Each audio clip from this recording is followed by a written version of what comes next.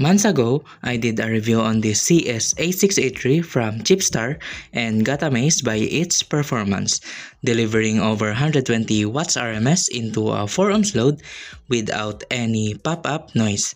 So today, I got another amplifier chip from Chipstar to review. This is the CS8685 amplifier, which is a stereo version rated at 70 watts per channel. And unlike the CS8683, this is only rated at 28 volts DC. So looking at the board, its layout is solid as usual.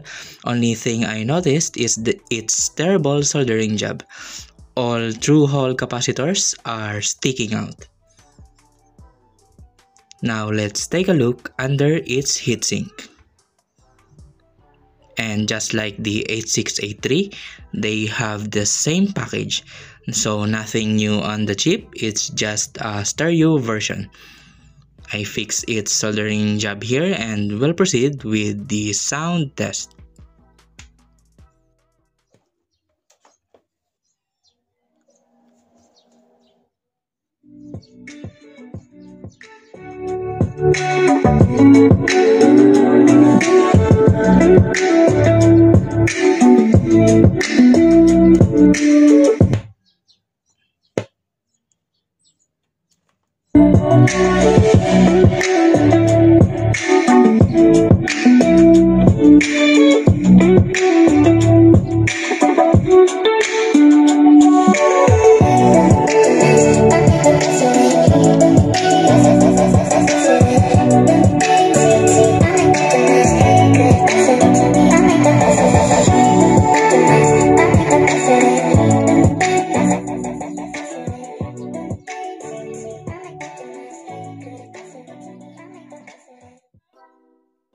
I'll discuss its sound quality later. For now, we'll proceed with the power test, loading both channels with 4 ohms dummy load. So here's my setup, the amplifier board, and the test frequency is 1 kHz sine wave, voltage RMS measurement before clipping point. And starting at 12 volts DC supply, there's clipping.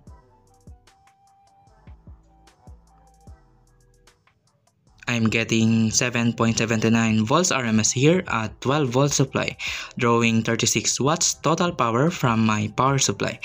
And that was 7.79 volts RMS squared divided by 4 ohms load, and we're getting 15.17 watts RMS per channel at 12 volts DC with an efficiency of around 84%.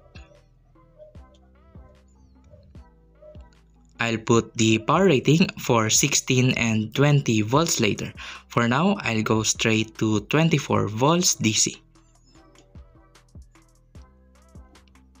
And at 24 volts, my power supply is barely holding up because it's only 160 watts rated. And my other dummy load here is boiling some hot glue here. So that was 14.59 volts RMS squared divided by 4 ohms load, and we've got 53.2 watts RMS per channel at 24 volts DC supply. This is twice the power of the TPA3116 stereo at the same voltage and load. So the equivalent board of the CS8685 is 2 TPA3116 chips in mono. And it looks something like this, and it is more expensive than the 8685. I tried 30 volts, but my power supply is not enough, and it seems like this board can offer more power, so I tried it with a more powerful supply. And I got around 94 watts RMS at 30 volts with only one channel. This is not recommended though. 24 volts is more than enough in my opinion.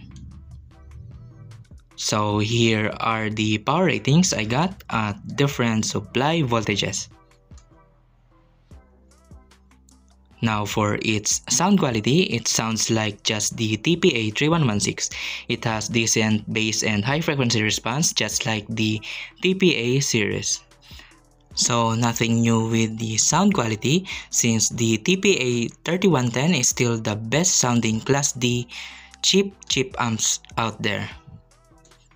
Now in comparison with the 8683, the 8683 is just as powerful as the TPA3116 at the same supply voltage and output load. It will only outclass the 3116 if it is supplied with higher voltage.